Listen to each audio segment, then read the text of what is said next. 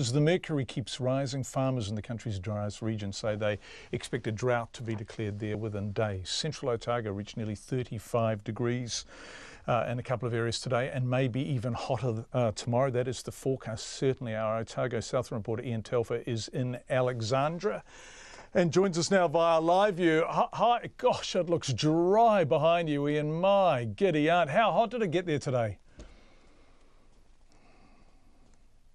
Yeah, John, they're used to dry here, aren't they? Dry and hot in summer, but this is really baking now. Today in Alexandra, it made 34.5, and inland, I think it was probably even hotter. So the townsfolk here are struggling to keep comfortable, although they're trying to, be the positive about it.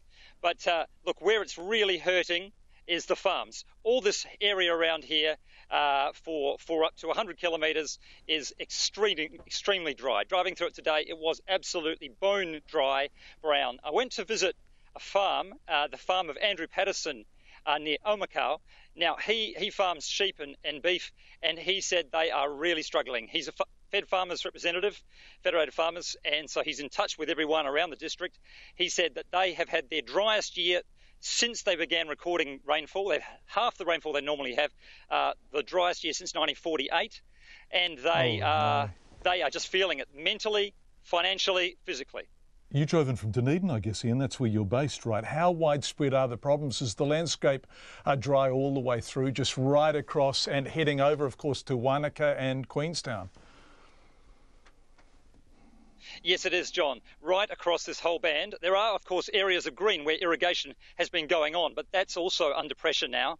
And what Andrew Patterson and others are saying is that they have been holding off on officially being in drought, but he says they are in drought. They've been in drought since mid-December, and that it's time, and indeed it's well nigh that they be declared a drought as well. You know that there's been a drought already declared for the North Island, the lower half of the North Island, and for the west coast of the South Island.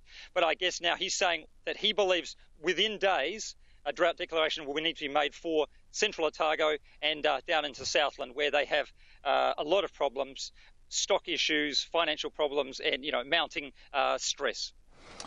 Thanks, Ian. We really appreciate it. That's farmers, and we will follow up on this drought issue with the powers that be tomorrow night. But just before you go, are you still there, Ian? Do we still have you on the line? No, we've lost them.